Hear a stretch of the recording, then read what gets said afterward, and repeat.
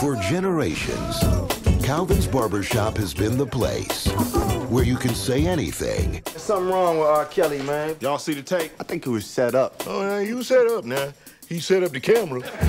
And everyone knows your business. Boo on me. Now, you know that should have been your baby, right? I know, huh? After Calvin and I stopped dating, he opted for the small instead of the super size. This February. Calvin, come look. Man, what the hell is Nappy Cutz?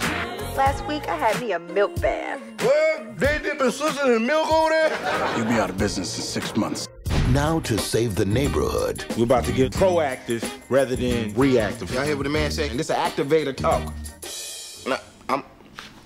They'll have to fight back. If they want to send us back in, it's on and cracking. Just a little off the top, please. Oh, yeah, it's cracking up in here. MGM Pictures presents. This is burnt. I'm not gonna eat it. You know what? You sure wait. What kind of man treat a little girl that way? I wouldn't expect you to know what a man is. But I'm gonna give you a hint. It's one of them things you can't keep. What is you talking about? Look at that front. What you been doing? Is sweeping up the shop with it?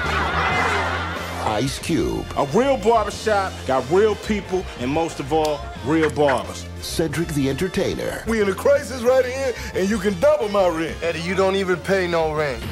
Well, in that case, triple it then. Sean Patrick Thomas. You being nice to me? I don't know this woman. Eve. Would you know me if I shoved my foot up yet? And a special appearance by Queen Latifah. All done. Do I look like Beyonce?